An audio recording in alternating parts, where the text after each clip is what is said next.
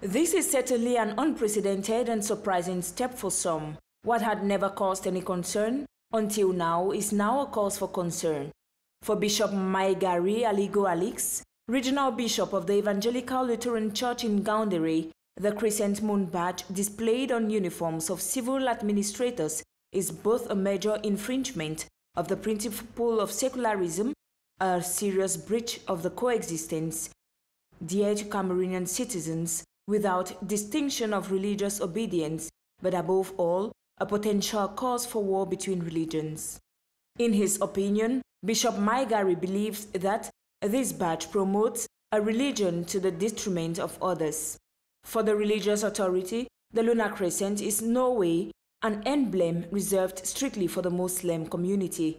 For the time being, the Minister of Territorial Administration, Paul Atanganji, has not yet reacted.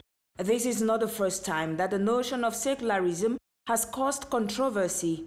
Last September, Paul Atanganji was called upon to settle a similar dispute between the Muslim community in Gaoundéré and the officials of the Catholic College of Mazenod over the presence of a cross on the school uniform.